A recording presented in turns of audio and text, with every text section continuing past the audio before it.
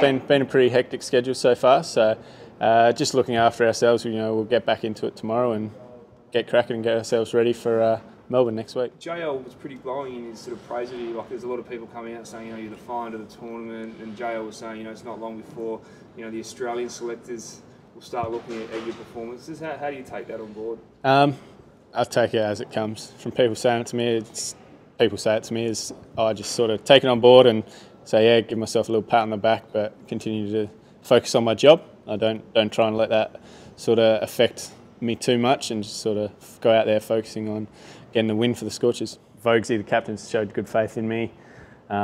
He's let it made clear to me that what my role in the team was, and that was good of him. So then I could just focus on going out there and doing what I do.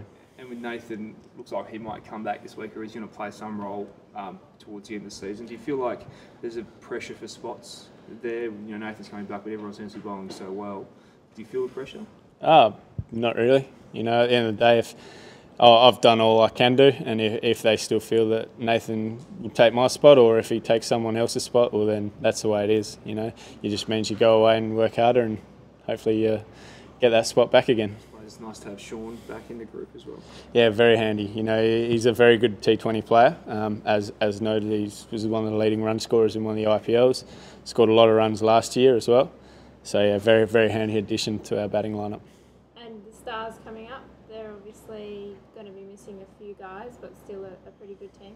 Yeah, they are a very good team. They've got a couple of dangerous players with Luke Wright and Kevin Peterson at the top of the order.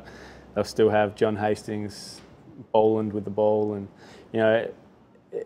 every team we've played this year has been a difficult team.